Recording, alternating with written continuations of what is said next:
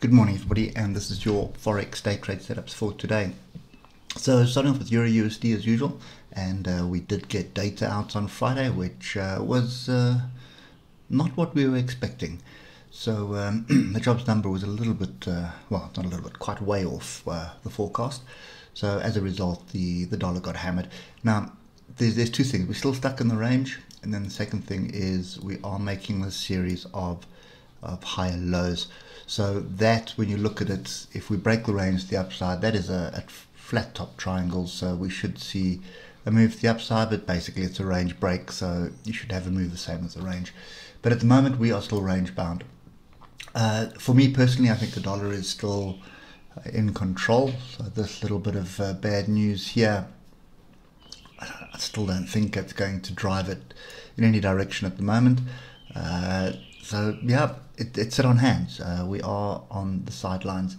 Now, if it is going to potentially break to the upside, I would expect some price action somewhere around here. So that's 113.200. So if we can get back into this area and start reversing, it may be worthwhile taking a shot at it. So I'd wait for the price action bars on the level and then take your trade on the break of the price action bars. So what do I mean? So either an engulfing bar like that, an inside bar like that, or a pin bar like that. Any one of those three price action or candle patterns on this level of 113.200, my entry would be above that pattern and my stop would be below it. So it probably be around 130, 150 point risk. And then you're looking for this gap close first at 340. So it's almost a 2-to-1 trade. Moving on to US dollar Japanese yen. We had what looks like a flat bottom triangle. You can see I pointed that out on Friday. But if we come down to the lower time frames now, there's a very good probability that this is now set up as a wedge. There we go, there. So you can see we've had 1, 2, 3, 4 touches to the upside, 1, 2, 3 touches to the downside, pretty solid wedge. So what we're looking for is continuation to the upside at the moment. And there's just one other level we need to pay attention to, and that's kind of where price is at the moment. So you can see we've had a gap up this morning. So what I'd be looking for is some kind of a pullback onto a little bit of structure, if there is any, which is around there. And that is roughly 115.749. So if price comes back onto 115.749, again, same drill there. Look for pin bars, inside bars, engulfing bars on that level, and we're looking for a move to the upside. If that fails, then I suspect we'll come back and close a gap.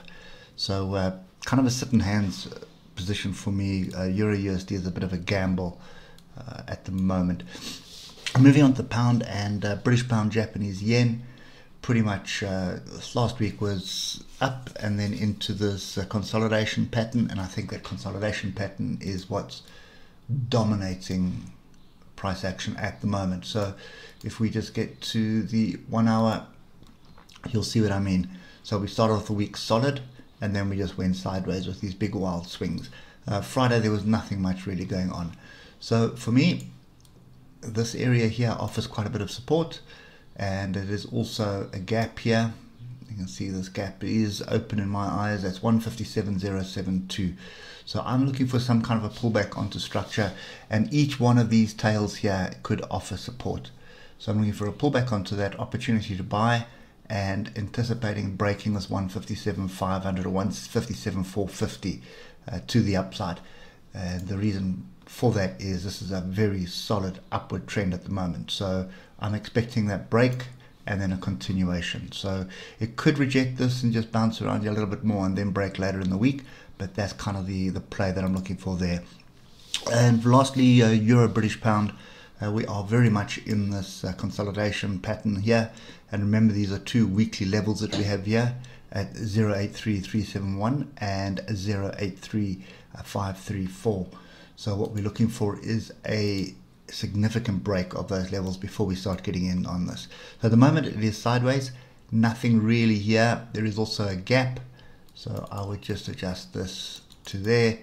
That was the previous, you see there's a tail, so that looked like a double bottom, break the upside, we're finding some support there going into the close on Friday. Now we've gapped below it, so I'd expect this to be tested 083563.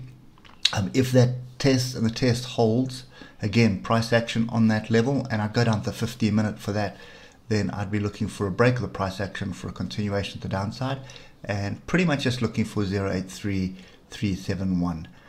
If 083371 breaks, then we have the bigger measured move to the downside, or not measured move, but there's another level of support further down at 082752. So we're looking for the break to the downside. We are in a downward trend. The moving average is all pointing down, but we need to see the break, or sort of the retest of structure, and that's the structure there, 083563. So yeah, Monday morning for Forex, typically no news coming out, no catalyst, so a lot of times we just range, or alternatively it just continues in whatever trend it was in previously. So just keep that in the back of your mind. Anyway, that's it for me. Hope it helps, and we'll catch up with you tomorrow morning. Cheers for now.